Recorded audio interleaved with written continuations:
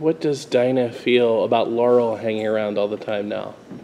That's, I think that's where her arc is really she's really gone through a transformation because obviously, last season she hated Laurel and it was, her whole mission was to destroy her basically. But I think Dinah is always open for growth, and I think that she needs camaraderie and she needs friends and she definitely needs women in her life. And at this point, after the team has been fractured, it's kind of like you gotta work with what you have, and you gotta make the most of what you have. And I think she's found that there's something good there in Laurel. So yeah, she's working on it. She's growing and becoming more accepting. Basically, she's just trying to stay open to anything that she needs to do to get the job done, whether it's on the side of the law or the side of the vigilantes. I think that she's really just willing to do what it takes to help out.